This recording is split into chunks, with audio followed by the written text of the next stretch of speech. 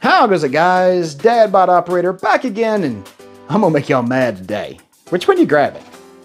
Up first, this completely tricked out Ruger AR556, chambered in 5.56, 16-inch cold hammer forged barrel with DI operating system, Surefire scout light, Atlas S1 15-inch handguard, EOTech Vortex 3X magnifier, ambidextrous safety selector and charging handle by Grabbin, CMC 3.5-pound trigger.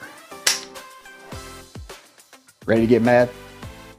Up next, this Knight's Armament SR-15, chambered in 5.56, 16-inch cold hammer forged barrel, DI operating system, Olight IED, Valkyrie on top, Holosun 403C, fully ambi controls, Radian Raptor charging handle, and Knight's Armament 2-stage trigger.